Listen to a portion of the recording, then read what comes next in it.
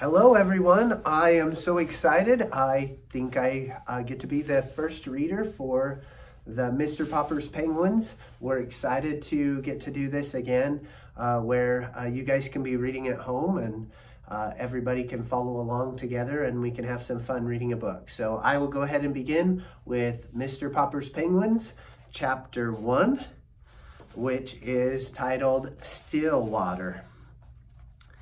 It was an afternoon in late September in the pleasant little city of Stillwater. Mr. Popper, the house painter, was going home from work. He was carrying his buckets, his ladders, and his boards so that he had rather a hard time moving along. He was spattered here and there with paint and calcimine, and there were bits of wallpaper clinging to his hair and whiskers, for he was rather an untidy man. The children looked up from their play to smile at him as he passed, and the housewives, seeing him, said, "Oh dear, there goes Mr. Popper. I must remember to ask John to have the house painted over in the spring." No one knew what went on inside of Mr. Popper's head, and no one guessed that he would one day be the most famous person in Stillwater. He was a dreamer.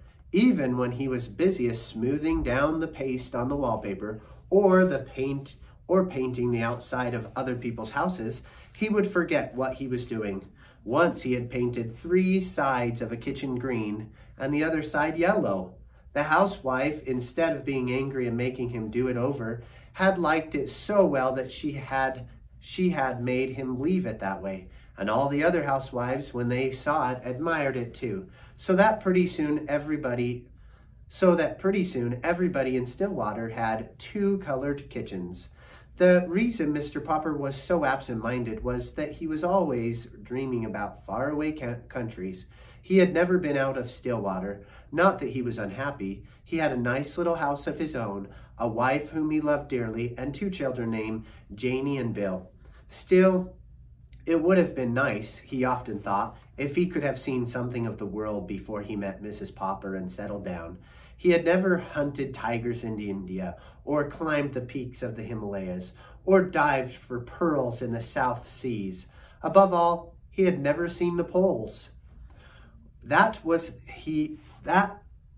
what he regretted most of all. He had never seen those great, shining white expanses of ice and snow. How he wished that he had been a scientist instead of a house painter in Stillwater, so that he might have joined some of the great polar expeditions.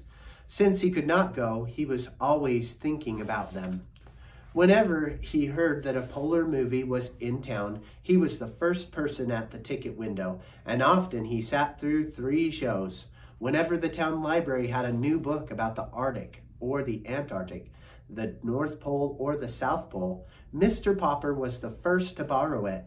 Indeed, he had read so much about polar explorers that he could name all of them and tell you what each had done. He was quite an authority on the subject. His evenings were the best time of all. Then he could sit down in his little house and read about those cold regions at the top and bottom of the earth. As he read, he could take the little globe that Janie and Bill had given him the Christmas before and search out the exact spot he was reading about. So now, as he made his way through the streets, he was happy because the day was over and because it was the end of September.